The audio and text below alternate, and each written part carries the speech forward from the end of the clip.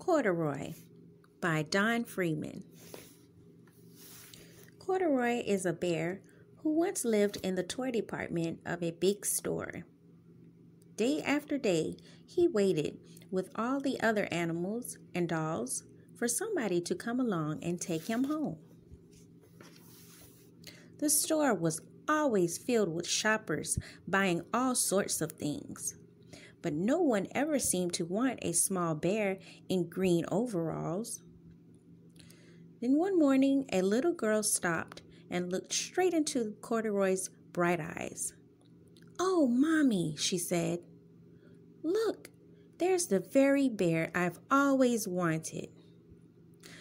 "Not today, dear," her mother sighed. "I've spent too much already. Besides, he doesn't look new. He's lost the button to one of his shoulder straps." Corduroy watched them sadly as they walked away. "I didn't know I'd lost a button," he said to himself. "Tonight I'll go and see if I can find it."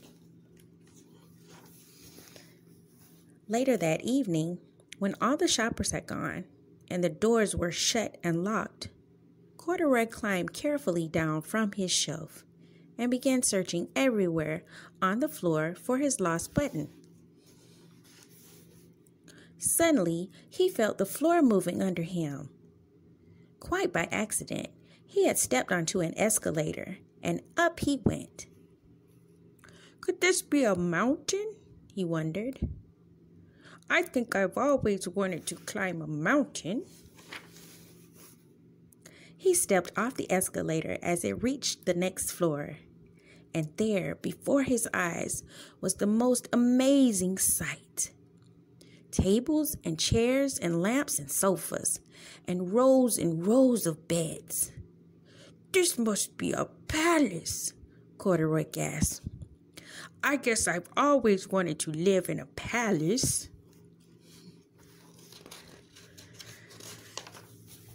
He wandered around admiring the furniture.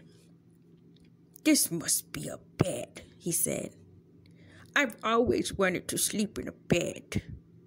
And he crawled into a large, thick mattress.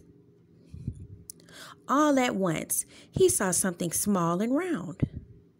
"Why, here's my button," he cried, and he tried to pick it up.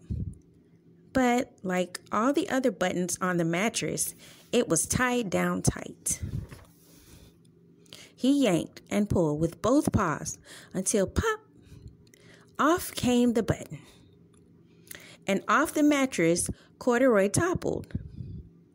Bang! Into a tall floor lamp. Over it fell with a crash. Corduroy didn't know it, but there was someone else awake in the store.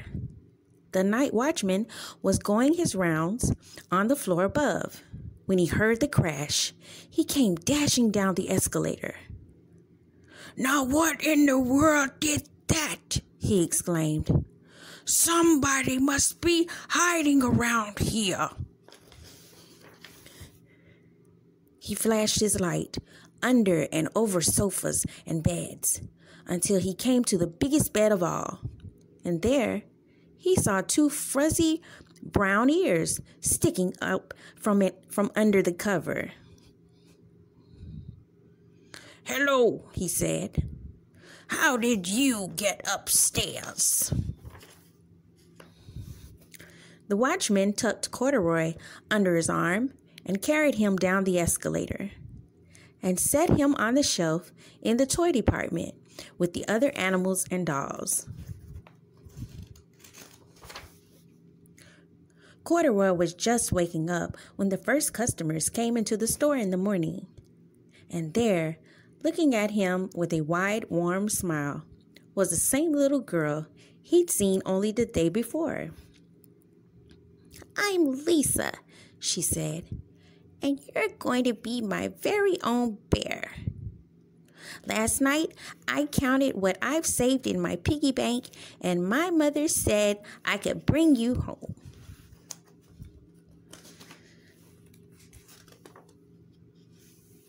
"Shall I put him in a box for you?"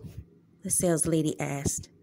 "Oh, no, thank you," Lisa answered, and she carried Corduroy home in her arms. She ran all the way up 4 flights of stairs into her family's apartment and straight to her own room. Corduroy blinked.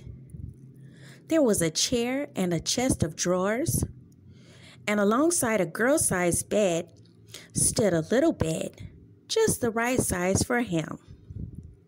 The room was small, nothing like that enormous palace in the department store. "This must be home," he said. "I know I've always wanted a home." Lisa sat down with Corduroy on her lap and began to sew a button on his overalls.